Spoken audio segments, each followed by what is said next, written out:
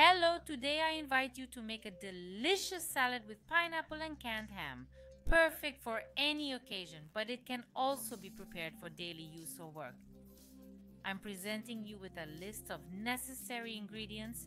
You can find the same list in the description below the video. I'll also add a link to my blog under the video where you'll find all my recipes.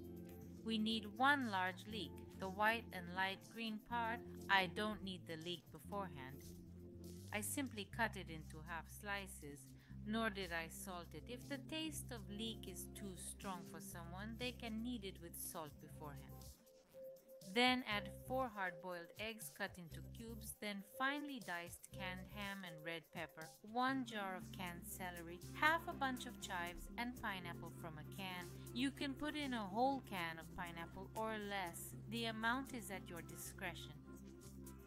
Then add canned corn, 3 tablespoons of mayonnaise, 3 tablespoons of cream.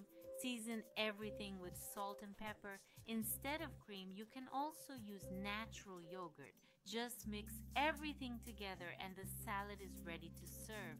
Beautifully presented. Tastes very good. I recommend preparing it for the upcoming New Year's Eve. I wish you all the best. Until next time.